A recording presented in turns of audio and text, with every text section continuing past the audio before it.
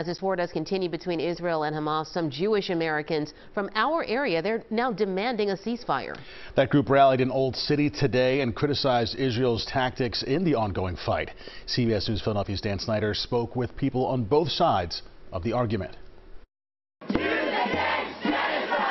More than 100 Jewish Americans taking a hard stance against Israel's tactics in its war against Hamas. It's been nearly 2 weeks since Hamas launched a surprise attack on Israel, leading to more than 5,000 killed on both sides.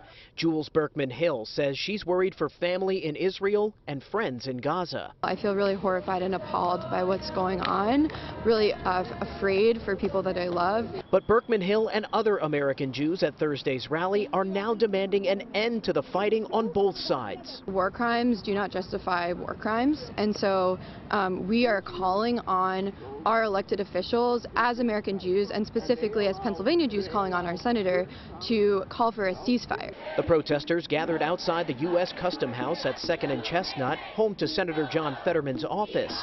This week, Fetterman posted a statement saying, quote, "Now is not the time to talk about a ceasefire." No genocide in our name, Fetterman, for shame. But David Kushner agrees with the senator. It's hard to engage and enter a ceasefire when over 200 people, some of which are citizens, American citizens, are actively being held hostage. Kushner was in Jerusalem just a week ago, helping coordinate the evacuation of Americans in Israel. He called the situation on the ground scary and believes a lot needs to happen before a ceasefire can be reached. We need to release the hostages.